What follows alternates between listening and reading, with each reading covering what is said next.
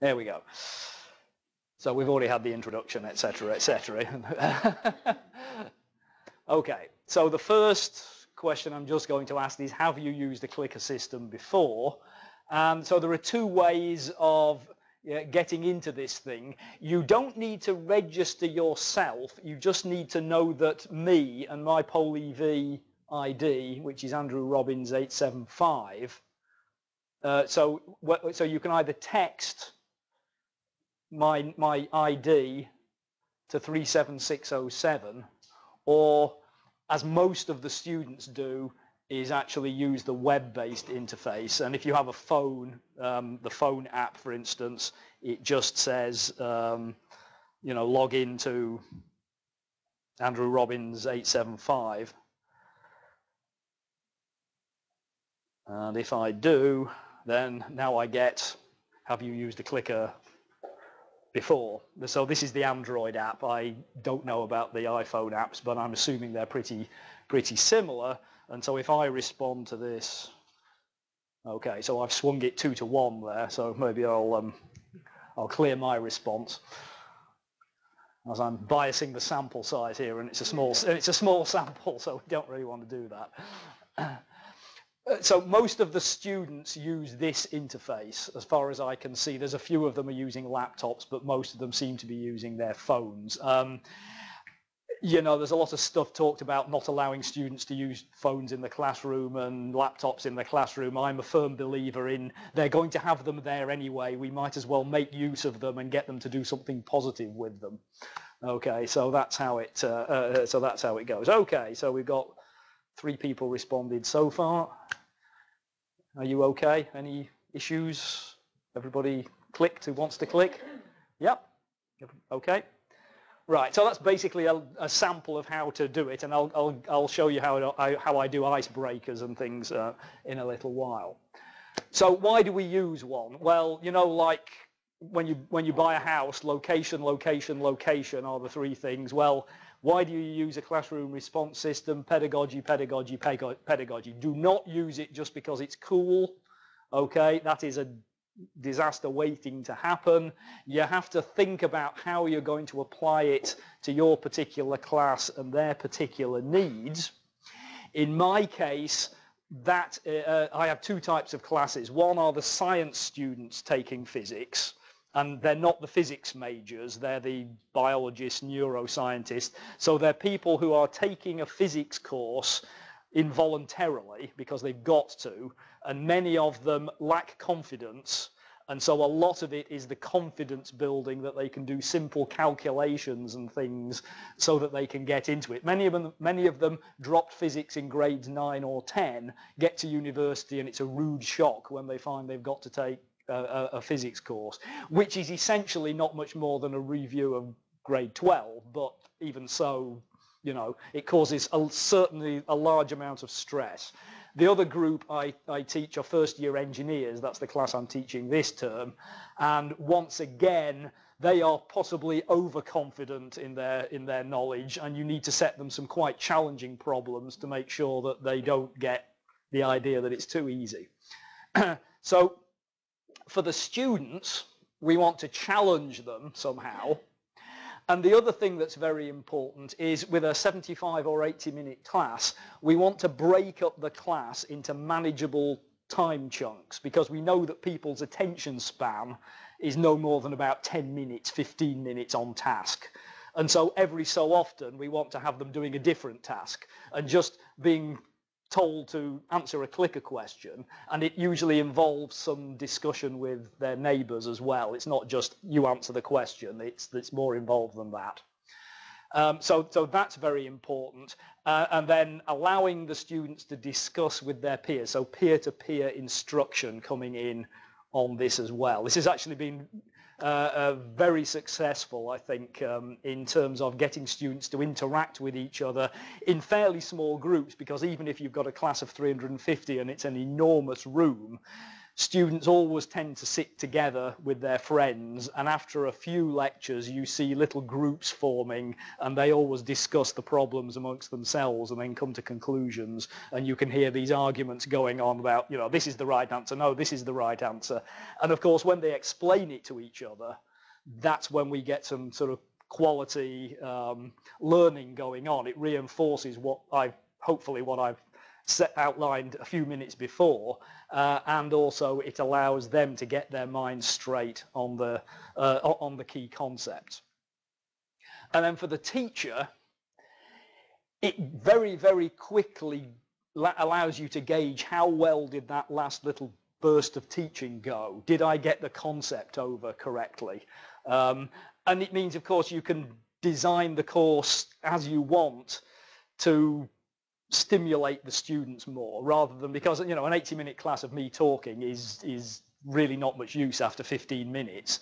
And you'll notice even in this seminar we're going to chunk it into 10 or 15, you know, there's no more than a few slides of me going blah blah blah before you do something as well. The gauging how well your teaching is going is actually really important, and almost the first thing I found when I started using clickers many years ago. I gave this, what I thought was a marvelous expedition on what's known as the right-hand rule in physics, and don't worry about it if you don't understand that, but it's quite complicated, and it involves 3 different directions, and you use your right hand to point in the right directions. And I thought I'd given this brilliant exposition, and I asked the students to apply it in a clicker question, and about 10% got it right. And so I immediately realized, okay, that did not work. So I did another problem on the board. And then the next class, I did another problem, and 80% of them got it. So then I did another problem the next class, 95% of them got it. So you can really quickly see if something has not gone over well the first time, you can, you know, regroup and say, okay, do we need more immediate reinforcement now in class, or should we wait, have a think about it, do it again next class?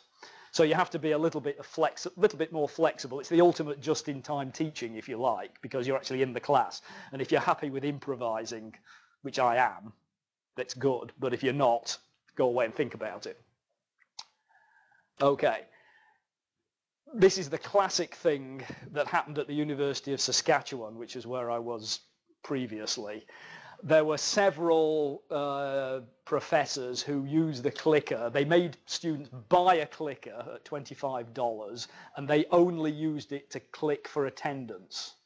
And not surprisingly, the students hated it, because it's an extra $25, and all the professor is doing is just checking to see whether their clicker was in class. I mean, it doesn't even check whether the student was in class, because some people were coming with 4 or 5 clickers, you know. But you could just as easily have passed around an attendance sheet, and it would have been exactly the same thing. So using it as a glorified attendance sheet is not a very good idea. And so you've got to be careful there. So you have to use them some way to modify how you're going to teach. So you're modifying a traditional lecture, and they will certainly not turn a bad class into a good class. You know, no technology will do that. If it's badly thought out in the first place, technology at the very worst will actually make it even worse. And you do need careful consideration on what the clicker exercises are, to say, what's the point of this? I'm not just asking a question. I've got to decide now, what sort of question do I want to ask, and what are the students going to get out of it? Okay. The original classroom response system was actually flashcards. I found this example here with yes, no. I think they were reversible, sort of lollipop, you know, sticker things like this. A colleague of mine at the University of Saskatchewan used different color file cards, and he got student, you know, so they either put the blue one up or the yellow one up or the pink one up or whatever, so that he could judge whether they understood what was going on. And then he would pose a multiple choice thing and say, you know, the blue answer, the pink answer, the yellow answer, etc. Now, of course, that's a bit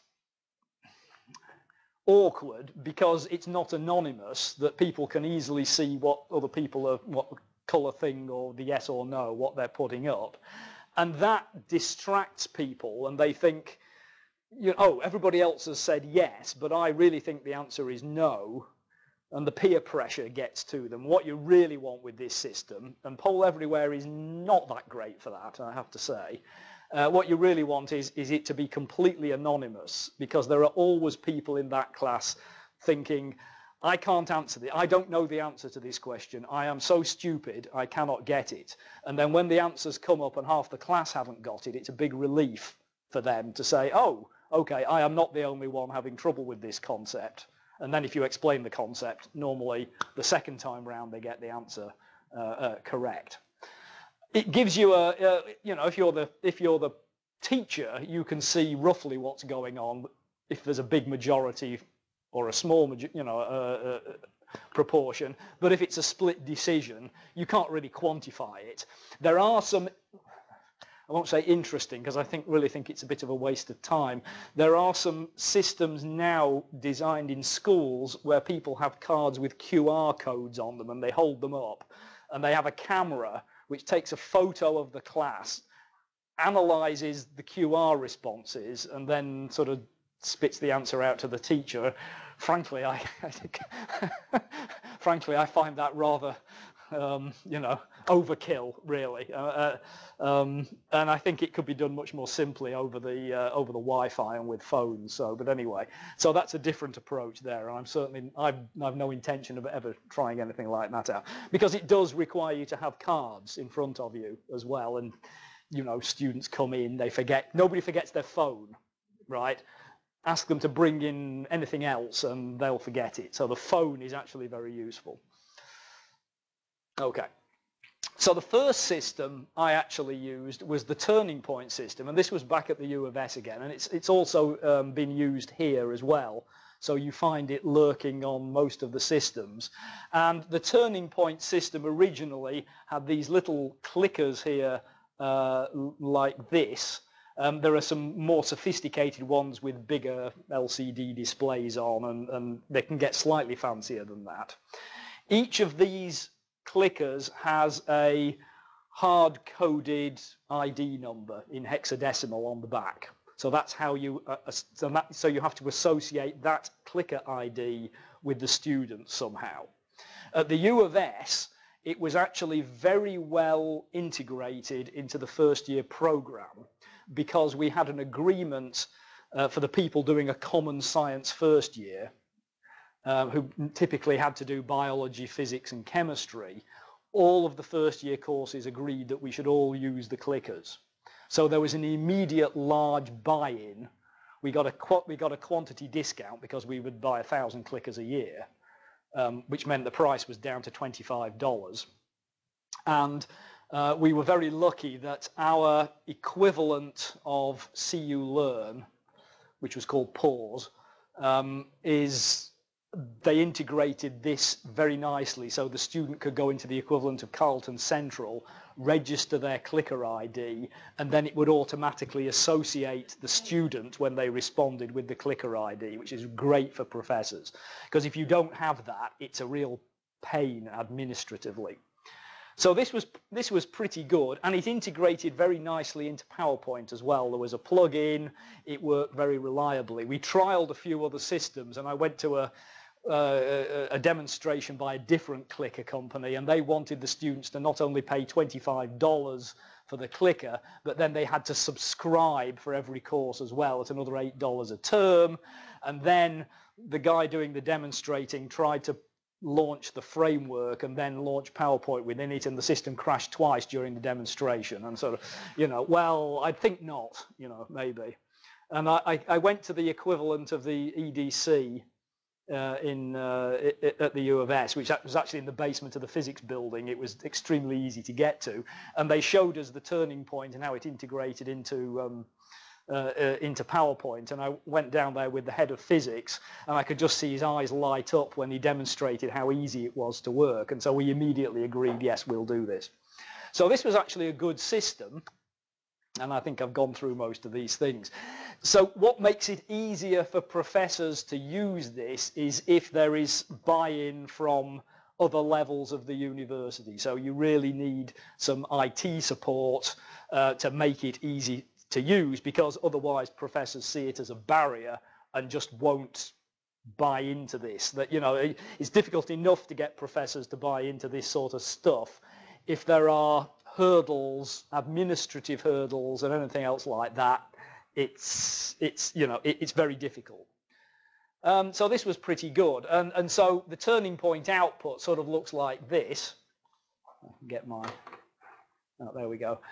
So this is the device ID, and it's a hexadecimal ID here, and then this is the number of times it was clicked during the class. And so at the U of S, once you've got this real device ID, it was automatically associated in the equivalent of CU Learn, so it was easy to keep track of who'd been clicking and how they'd been doing. Unfortunately at Carleton that was not the case, and you had to do it manually, which I did it for classes of 45, and it took a lot of effort, and for larger classes it would be practically impossible. Okay. At Carleton, they wanted to make a profit on the clickers, so they put the price up to $50, which of course students are already being asked to pay tuition. Physics textbooks are incredibly expensive, $350 usually for the first year textbook, some of the most expensive on campus. Asking them to pay another $50 for a clicker they might use in one course in their first year was a step too far for me, so I gave up with that. And there was no integration with either Carleton Central or either WebCT or now CU Learn, so I didn't like that. So I found an alternative called Socrative, I think they said, but being British I don't say that. So, this is actually quite a nice system. It's really designed for schools. I don't know if we can get this. See if the web browser will launch.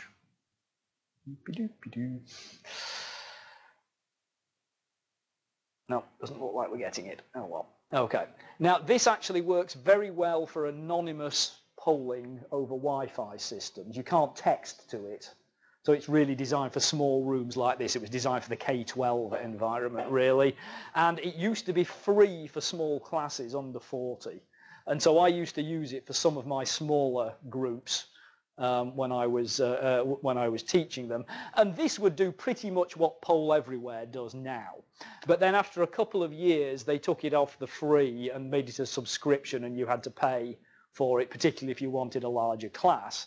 And that was just at the point where we got the Poll Everywhere license, site license for Carleton. So at that point I gave up with Socrative and went to Poll Everywhere instead. Let's see. Okay, so Poll Everywhere, I just borrowed this from their website. I use PowerPoint, but it also works pretty well, I believe, in Keynote and Google Slides as well. So it's got most of the major presentation software covered, and you can use it in a standalone mode as well through a web interface if you're not using actual slides. So the integration was much better than Turning Point, which only had PowerPoint, and they were very slow. Whenever PowerPoint got an update, they were very slow on updating their plugin, and there were some issues with that not being not entirely being right. When a new version of PowerPoint came in, the university, of course, put this on all the machines, and then the Turning Point stopped working, which caused more frustration. So this is pretty good, Poll Everywhere. So I'm going to talk about the PowerPoint version, so I can't really comment on the Keynote and Google Slides, but I imagine that it's a common interface. As far as I know, there's no difference in capability. So the first thing I always do, we've already done this with that first slide here, is have some sort of icebreaker activity at the start of term. And particularly in my first year classes, which are huge and most of the students don't know each other. It probably wouldn't be the same if you were teaching an upper year class or anything. And you want to get students to interact with small groups nearby, near neighbours or something like that. And it's important because discussing it with one or two trusted people is really good for learning. But of course, there are lots of people who really don't want to talk to anybody. So it takes a while to build that level of trust up so that they'll actually say, well, what did you think? What, I think this. And so low-level activities like this, which are fairly harmless, are a good way of doing that. So, oh, it's popped out there. So this is, just a minute, let me, there's supposed to be a picture of me and my tie, okay? Because the question is, what do you think of my tie? Okay, it's got sloths on it, by the way, so. Oh, it came up there and not came up there. How interesting. Okay, so there we are. So there's the tie, and I usually show people. I've actually only just found out that you can have these poles and then put a picture on the left. And so I've only done this once or twice, and I'm not sure entirely I've got the formatting right. And I'm not quite sure why it's popped up over here. Oh, we've got, it must be this, it's this invisible setting, which, there we go, that's better. Okay, so mostly very stylish, yeah, that's good. That's a better response than I get from most of my students. I get a better response from the science students than I do from the engineering students, okay. I think the engineering students have no sense of style whatsoever.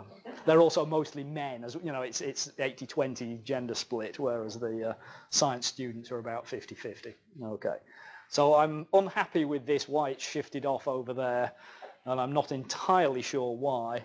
I have not seen that before anywhere. So anyway, well, one thing I can say is there are these commands here so that you can do various things inside it. So for instance, I could lock the poll so nobody else could use it. I could also clear it so that we can have a revote if we wanted to do that. Okay. So that's an example of a multiple choice question, and it's a bit limited for my purposes because it's text-based only, and so you can't put math or special symbols in there. And of course, for physics and engineering students, that's quite important usually. You can put a picture alongside the question, as I tried to do, and it came up on screen but not on here. But it means you have to do a little bit of editing in the web-based interface to be able to do that. It doesn't just automatically appear. You've actually got to go and spend a little more time doing things. You can make the answers have some math in them if you know how to use LaTeX, the math markup language, because you can put answers in and you put LaTeX : and then a LaTeX command string, and it parses that. But you can't do that in the question, which is irritating. You can text only in the question, but you can have math in the answer. So that's not so great.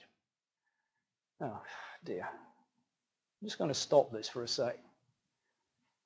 Get that formatting back.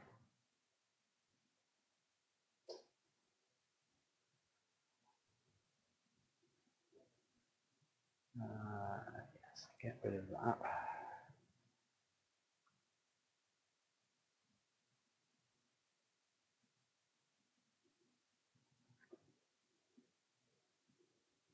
Okay.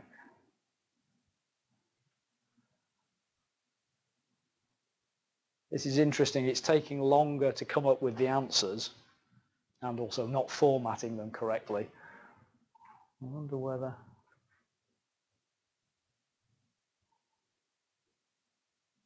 Okay, look.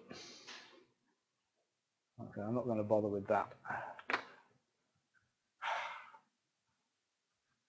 Okay, what I'm going to do here is there's a picture at the moment in what's called the instructions view, and I'm just going to disable that. It's got a picture of it's got the picture of the pulley, yes.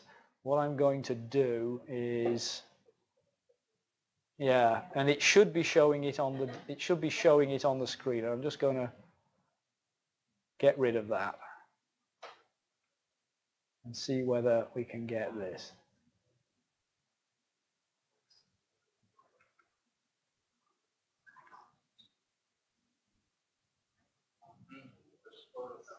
The photo formatting. I've only just started to use this. The photo formatting somehow is messing up with the screen display. So it worked all right in my class. I used exactly that slide in my class on Friday, and it worked fine. So this is just a conceptual question I give. Because students have a lot of problems. If I throw something up in the air, it gets to the top of the trajectory and then falls back down again. And a fundamentally important question is, what's the acceleration at the top? Okay.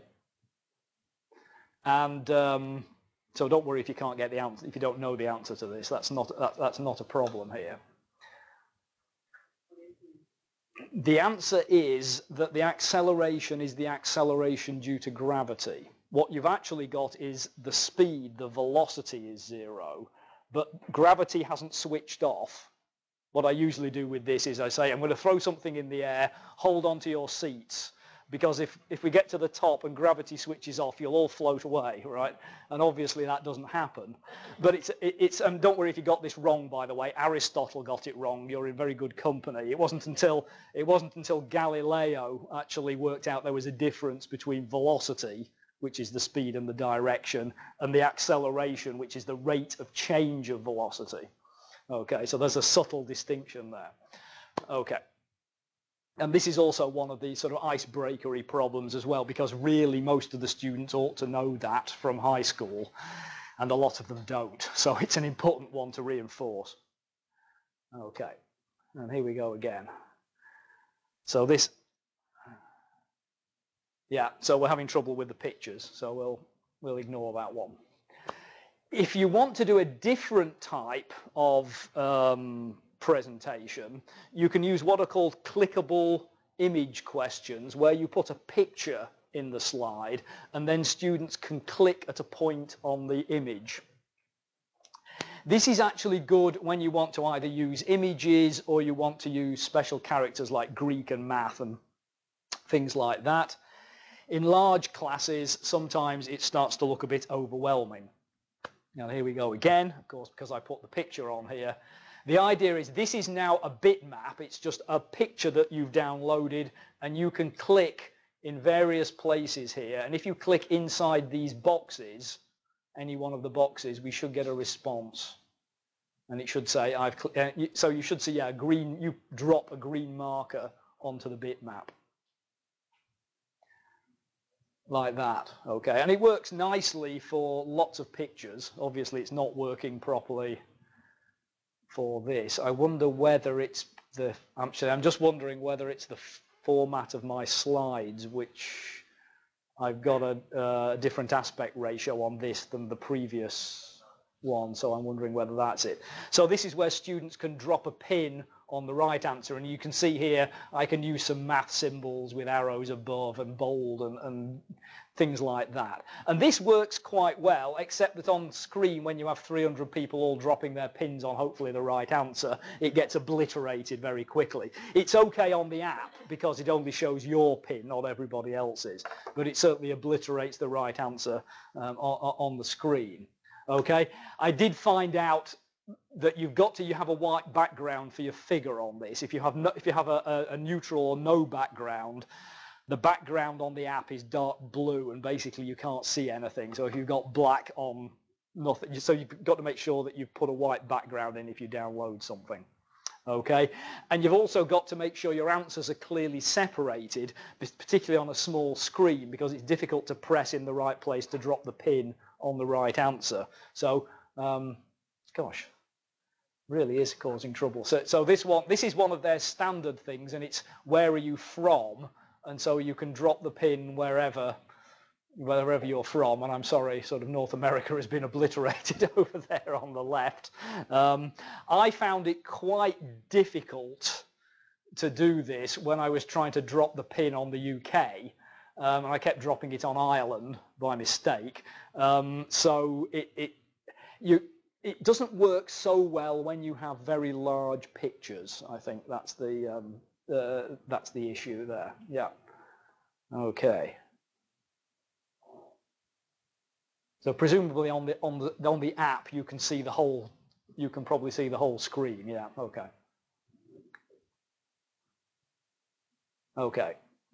Disadvantages, particularly for students with poor fine motor control. You know, I've got a son who has those issues, and so he would find it difficult to press the button in the right place. So that means you need large-scale pictures with very large, well-defined areas of interest. The pre-designed images that you get supplied look great, but frankly, I think most of them are pretty useless. So the periodic table one was quite nice. Now, sorry, we've only got half the periodic table here. Now, what the question was find ruthenium, which is this one here, and drop a pin on it and see whether you can actually drop the pin in the right place. It's like, you know, fairground things. Can you sort of throw a ball into the hole or something like that? So most people here are better than I am at it. That's good. And there are various, so there are a few medical ones as well with anatomical drawings, and you could presumably say, you know, find the liver, find the spleen, whatever else. So they're quite good. Yeah.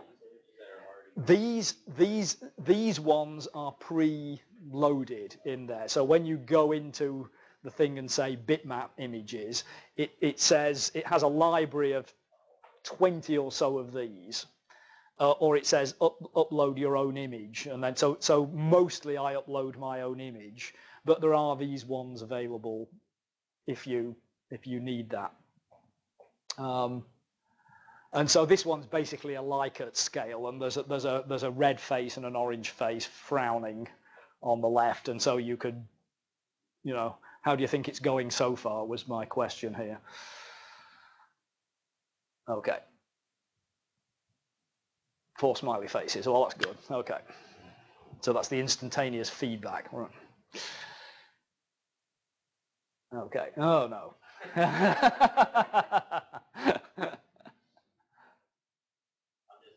Yeah. Mind games, yeah.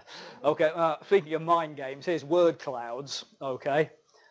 So there's an option to have a word cloud and get people to contribute words or short phrases, and then the thing builds up on the screen as people press them in. And this is actually, it looks really good, but I have to say when I tried it with my first year engineering class, it was not that good.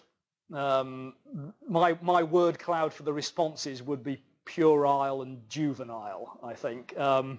So I was a bit fed up with them, to be honest.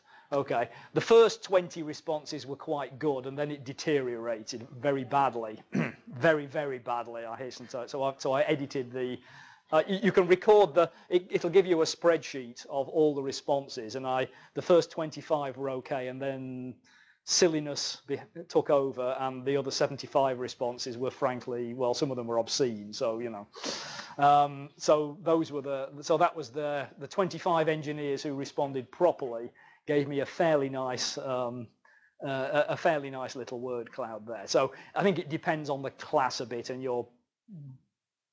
I have a feeling an upper year class might be a little better than that. So the size yeah. of the word, does that correspond to the It corresponds to the number of responses. So by far the biggest response was design. I think there were 4 of the 25 were design, and then 3 to, you know, and so on like that. So yes, and it does have an algorithm which puts the prominent ones at the front. You don't seem to be able to change the word cloud very much in terms of design and whether you get horizontal and vertical and things like that. If you wanted to do that, you could download the responses and then feed them into a better generator, I think. It was okay, but it wasn't the best word cloud design that I'd ever seen. Okay. Okay, so this is asking you for a word cloud on clickers, I think, if I remember rightly. Teaching. Okay, so what word would you associate with teaching? Let's see what you get.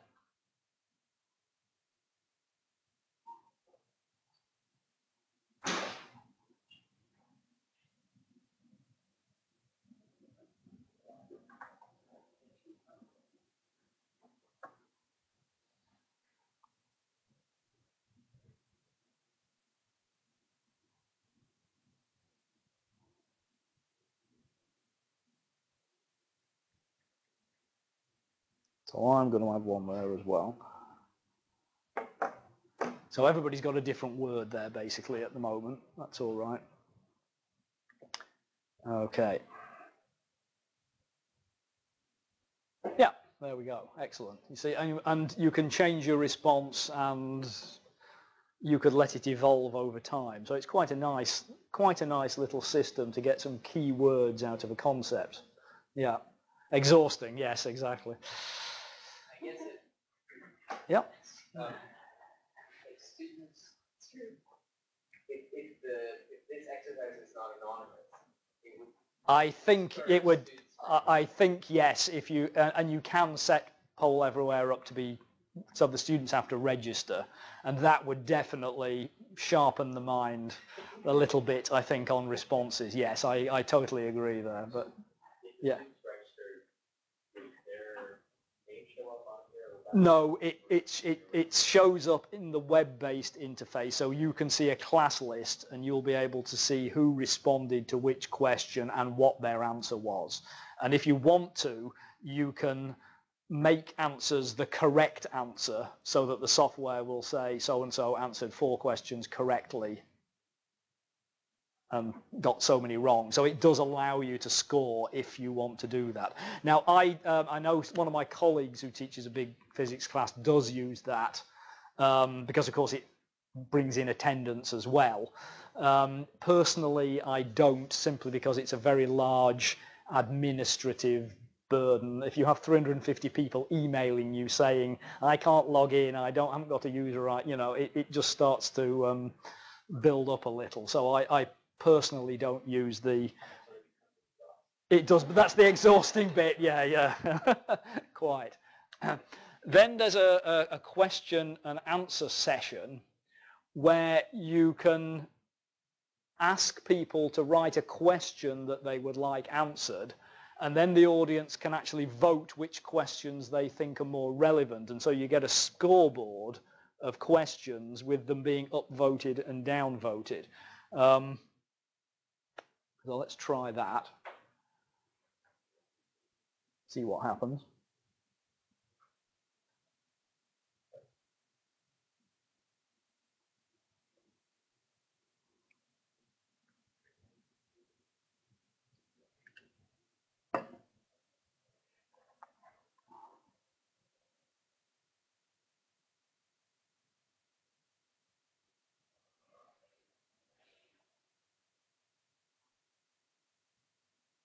I think I understand what the issue here is. No, I think this the PowerPoint slides I've got have been formatted for a slide with an aspect of a letterbox type aspect ratio rather than a 4:3. So I think that's what the issue is here. And I should have checked that, but of course it works perfectly at home. Yeah, of course, yeah. Okay.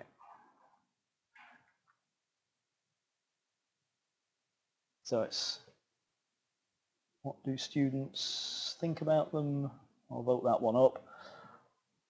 Whenever I've done a poll on what students think about the clickers, it's always been overwhelmingly positive. The first few years I ran one of these regularly. Do you think it contributes to the educational experience? And overwhelmingly 90% said yes, and 10% didn't. So the students like them. Engineering students like them more than the science students. Gadgets, you know. But generally speaking, it was very positive, and the comments I've had in student evaluations I almost never get a negative comment about the use of clickers. I can't think of the last time I had one, somebody just wrote clickers suck, but that was about 10 years ago, and since then nobody has really said they don't like this to me. But I'll talk a little bit about that in a second. Okay. So the physical implementation of Poll Everywhere, PowerPoint plugin, also Google Docs or Keynote. There's the web-based interface, and there's the phone app interface, as we can see. We had some trouble because there wasn't the plugin on PowerPoint in the room. Normally in Carlton, in all the main lecture rooms where they have a standard image for the computer, it's already on there and you don't have to do anything. It's only in here, which is, this room is more like a lab, so it's, you know, you have to actually set it up. But it didn't take Brian more than about 2 or 3 minutes to download it and set it up, so it was pretty easy. And it's free, of course, so if you want to work at home and do your things, there's no problem there. You don't have to come in and use the university computer, so that's a good thing. And so it just looks like this. There's just an extra tab on the usual PowerPoint with Poll Everywhere. There's the log in and the log out. And this is the thing. This will add a new poll, and this will insert an existing poll, because you have a poll library that it stores for you. So if you want to use old questions and reuse them, you've got that capability. You don't have to redesign a new question every time. So that's quite handy. Here's the web-based interface, so you can just log in to Poll Everywhere, and then at Carlton, your user ID is the same as your normal Carlton ID, so it's all very seamless. Same password and everything when it's set up. And so you can see here for this, so this is Clicker Seminar. So these are the these are some of the slides I had grouped in there. I didn't use all of these, but you can see it's got the various different types of slide as well. These little icons here represent whether they're multiple choice questions or clouds or questions, answers, and things like that. And you can edit each of these questions, and you can also move them between groups. You can clear the old answers out if you want to reuse it for a new class, and various things like that. And it's not bad. I won't say it's as web-based interfaces go, I would say it's slightly better than average, you know, certainly adequate for the purpose. And then there's the phone-based app here. I didn't start looking at this until a few weeks ago, and I did change the format of some of my slides to accommodate the much smaller phone format. I didn't appreciate how difficult some of the slides would be. They look fine on the big screen and on my laptop, but if people are trying to use a small interface on a phone, some of the questions needed a bit of tweaking. Okay, so the most important thing, of course, is how to design the class around using these things and what to tell the students. So I always justify to the students why we use the clickers, because there's quite a lot of evidence that peer-to-peer interaction, which is what we're using when we do the clicker questions, enhances retention by up to 50%. There's quite a lot of work on that, particularly in physics, as it turns out, because there's a chap called Eric Mazur at Harvard who uses this a lot, and you can demonstrate that it's very good. And as soon as you say 50% extra retention, you get a lot of buy-in. Okay.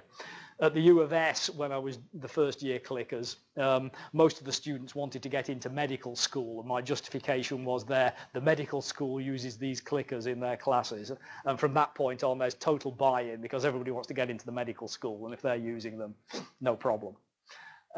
So it's important to justify why you're using them to the students, otherwise they'll probably just think, what's the point, you know? So as I already said, I teach for no more than 5 or 10 minutes. I pose a question with a clicker slide. I ask them to give their answer first and then to discuss with their peers, and they can re-vote as they discuss it with their peers. And so you see the bar charts moving as people's opinion are swayed by their peers, and hopefully you end up with the right answer coming out on top. Occasionally you ask a question and the majority gets the wrong answer, or it's 50-50 at the start with, and then the people who are wrong are more persuasive than the people who are right. And then so the wrong answer comes out on the answer. And this, of course, causes great hilarity when you say, well, actually, that's completely the wrong answer. And you give them the full explanation of the correct solution. And it's very important to do that and to get through any common misconceptions that you've got when they're working out the problem.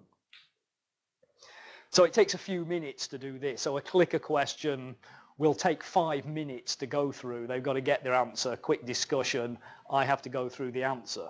So it certainly slows me down. I can't cover the range of material that I would before, but I can cover it and get people to practice it and go and make sure there are no misconceptions. So it slowed me down a little bit and made me more selective about what I teach. But I think it's actually made it more effective, that they're getting more in depth and I'm addressing common misconceptions better than I was before. Okay. So this is roughly what one of my lectures would look like. This is not the complete thing, so that's slide 7. So there's a few, we talk a little bit about stuff, and then the lighter coloured one here, this is one clicker question here, and then there's a second clicker question, and you'll see there's the clicker question, and then there's an explanation slide. Sometimes there are 2 or 3 explanation slides. This was about throwing a ball. So obviously I get to joke in about cricket being better than baseball and, you know, stuff like that. And then important concepts in here, and then a few more slides here. So I take about 1.5 minutes roughly to go through a slide when I'm standing there talking. So you can see here there's about 6 minutes, and then we do another clicker question. There's a fairly long stretch here, but then I show them a little video of astronauts walking on the moon. So, you know, I don't just use the clicker questions as the breakup point. Sometimes I show a simulation, an app through a web browser, or if I'm able to, I do a physical demonstration of an experiment. That's more difficult because the physics department is invariably a long way away from where I'm actually teaching, and so getting stuff over there is a logistical effort. So that's basically how I do it in these classes. The students get all the notes beforehand, except they don't get the clicker slides. So the clicker slides are a surprise. So they can review the notes beforehand. I'm not sure how many do, but it's there. And then after the class, I repost the notes, including the clicker questions and clicker solutions. So they get replaced at the end. And of course, this gives me the opportunity to insert extra material or clarify something or correct a typo as well. So it means at the end of the session, they've got a full set of notes, which I've been able to self-correct, if you like, because, you know, there are always typos and things like that. And I can add extra material in if I need to. So that's basically how I do it there. So that's one unit, there's the second unit, there's the third, there's the video. So types of questions I asked. Often a key concept, so that does gravity switch off when the ball gets to the top of the trajectory. Simple calculations, just when I introduce a new equation, just get them used to putting the numbers in, converting units from one thing to another, that sort of stuff. Provocative questions to provoke some sort of discussion between people. So those are the types of things I ask in this context. And you should always make sure that you go through whatever you say and give explanations at the end. Don't just give the questions. You've actually got to give the final explanation to the students to wrap it up. So essentially it's like a sort of mini seminar, really. if I get a bad answer, sometimes I do an extra work problem on the board, on the chalkboard. I sometimes set extra work later because I also have assigned problems that they do. So if I see a weakness in class, I can set an assigned problem for the next week to get students to go over it again and reinforce the concepts. And if necessary, I will act immediately. If I see a concept has really not gone over well, I will go through it again some other way, either on the board or a verbal explanation. So that's the way I react to the clicker answers. Okay. So I can't remember what I said here. I think this is the any questions one.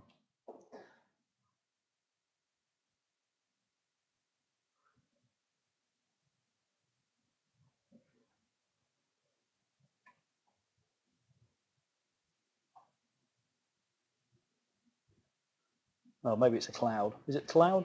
It's a cloud, right. My app is being very slow here to come up with it.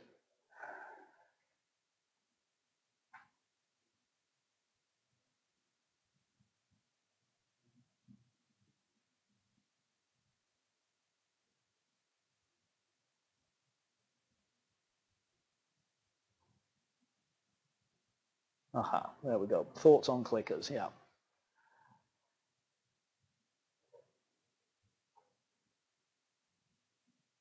So once we go away from this slide, it's saved all the data, so you can go back and retrieve it later if you want to reformat it or look at numbers of responses and things like that. So it's quite a useful system for data gathering as well as anything else. So I haven't used the word clouds very much. As I said, I tried them out last week, and well. But I think more mature classes and certainly non-anonymous polling would probably reduce that issue. Okay, that's great. Okay, so this one must be the questions about the presentation.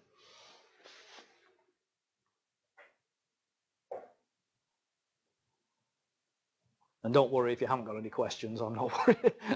I just thought I'd better put normally you stand up there and say any questions. I thought, well, as we've got clickers with the clicker any questions version, I ought to put that in. So.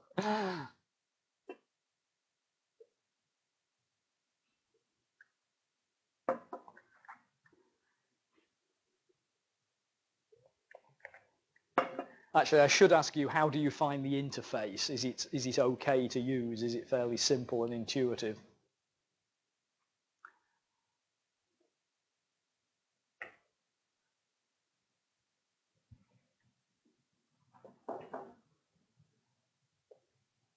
Can you present directly from the web page? Yes, you can.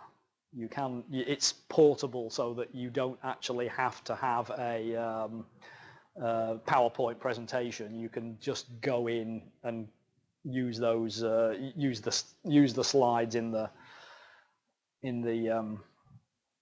web-based interface. Okay, I think that's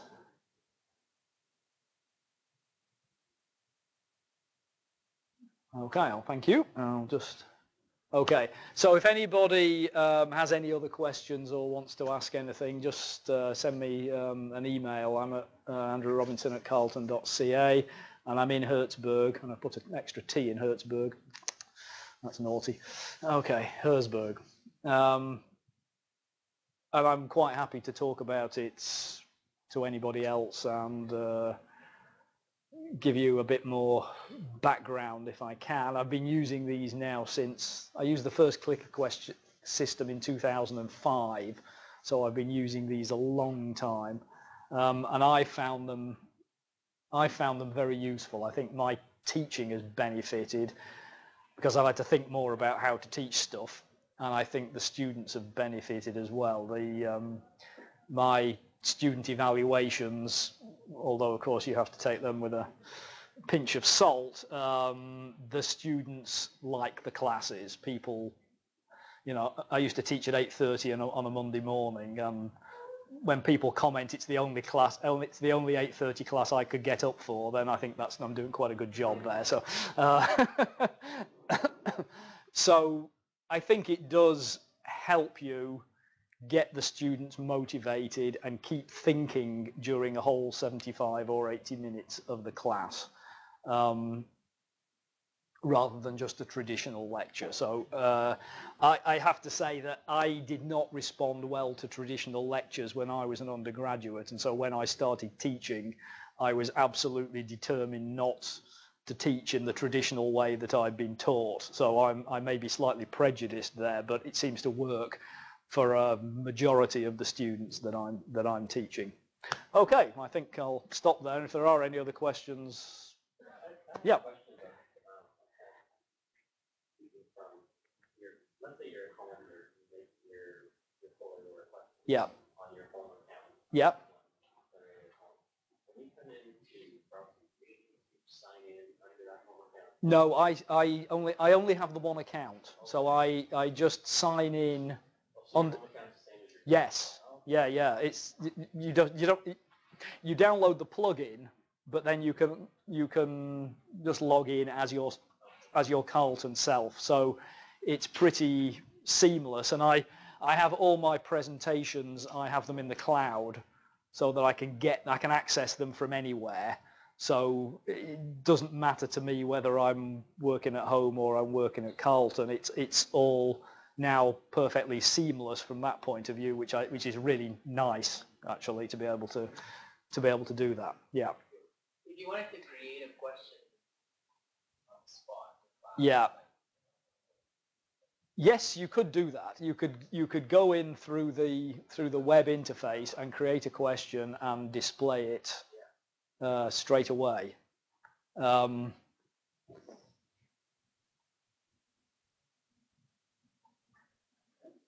Definitely, yes. You could do that.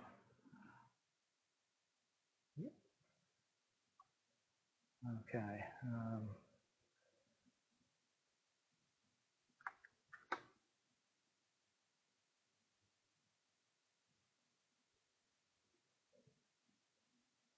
Oh, no, I don't want to do that. Why did it do that?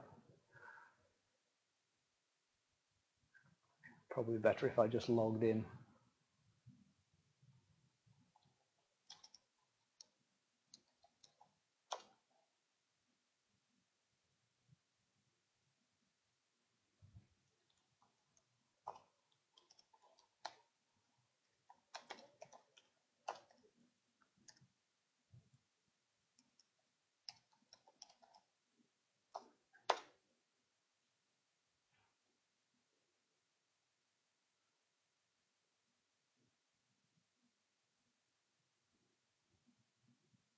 Don't want to do anything with that. Kind of slow from here today. It's usually much faster than this. Yeah. Insert a slide from within the PowerPoint. Yes. Yeah. Oh, yes, you can. Yeah. If you want to. Yeah. Is that quicker? It's slightly better to do it that way because if you log into the poll everywhere site again, it can disable the slides that are already active. Ah, right. Okay. Yeah, because it's not something I normally do. I normally do try and be reasonably prepared with the slides and not do them on the fly. This is taking a very long time. It's got stuck at the creating wormhole. I don't know why it says creating wormhole. Anyway, I'm going to give up on that. It does sound ominous, doesn't it? Yeah, you see, you can add a new poll if you want to here, like that. And it will probably create it at the bottom. But then you've got multiple choice, word cloud, question, answer. There's rank order as well. This is clickable image. There are various other options that I haven't gone through as well. And so you create your question here. So the answers could either be text. You could put a little image in there. You'd have to upload it from somewhere. Or you can use the latex math language formatting there. And you could add as many types as you want. The word cloud one is here. That's easy. The clickable image one, these are the preset images you've got.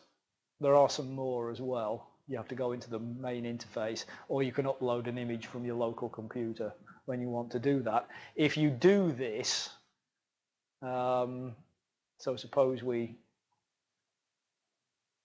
did this one, and you want to actually say, well, which answers do you want me to click on? Then you do this, and that defines a clickable region there. And then if you want to do another one there, and then we could, I'm just not going to ask a real question there. We could do that. Let's put it right at the end. That tends to default putting the slides at the end, unless you're very careful with your positioning in the, and then we could just simply go to,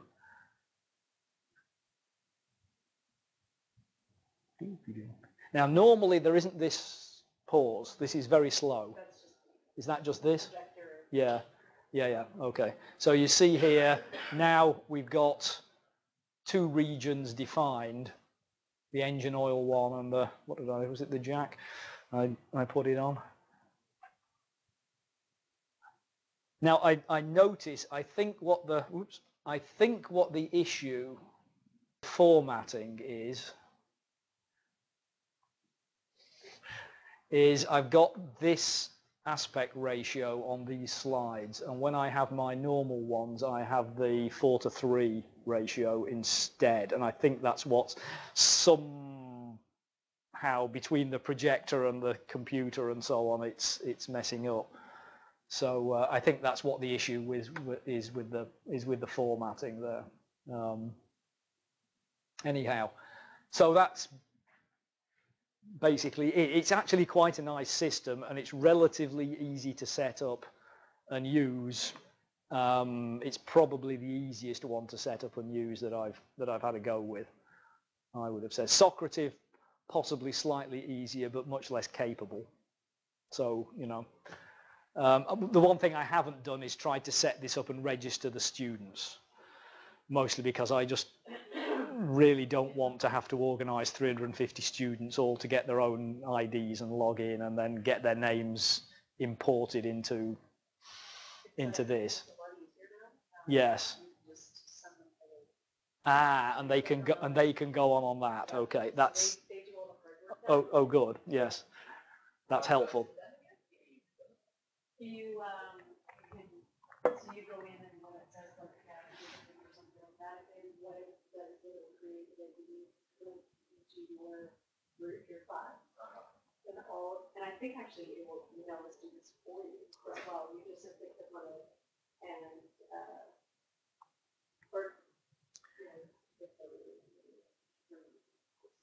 Post it on CU Learn and then just yeah. Yeah, so that's actually smoother than it used to be, right? That's fairly new. Is it? Right, okay, yeah. Because I looked at that a few years ago and I thought, no, I'm not touching this with a barge pole because I'm just going to end up with endless email exchanges. I can't do this, and yeah. Oh, that's good. I might try that then sometime, particularly with word clouds. Yeah. Yeah. So that's it really. Any more questions? Oh, good. Yeah. Thanks.